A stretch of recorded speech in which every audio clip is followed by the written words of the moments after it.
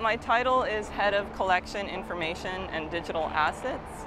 And what that involves is overseeing the database that stores all of the information about the art.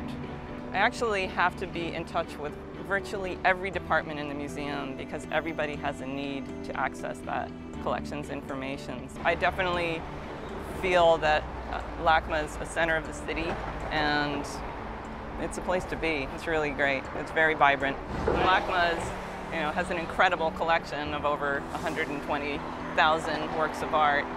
And my prior experience was at Shangri-La, which has just a few thousand, but very different types of institutions. And so I kind of did a Goldilocks from a little baby bear's chair to Papa Bear's chair here at LACMA.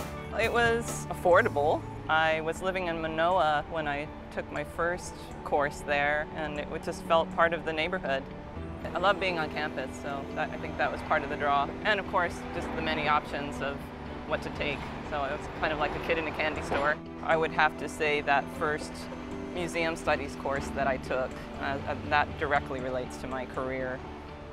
Karen Kosasa at that time was just getting the program started. It's a graduate certificate in museum studies that is under the Department of American Studies.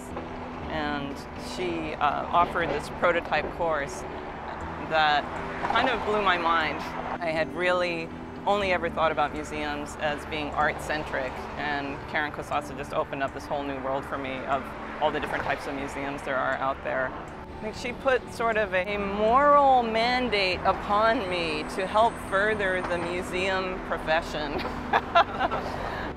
One of the things I really appreciated in my years at UH that I think is unique to UH and to living in Hawaii is that it's a small enough community that you can really feel connected to the faculty. They're so committed and so supportive and so accessible, which I think can be more challenging in much larger campuses. It's just the right size, really.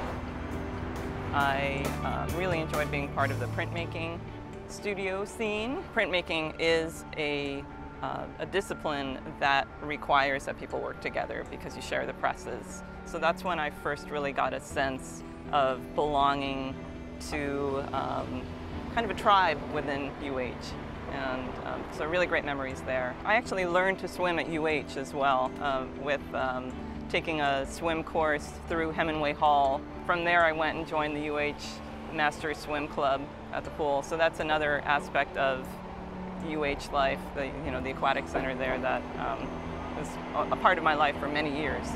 Knowing what I know now, I would have enjoyed the journey a lot more and really been more open to all of the things that UH has to offer.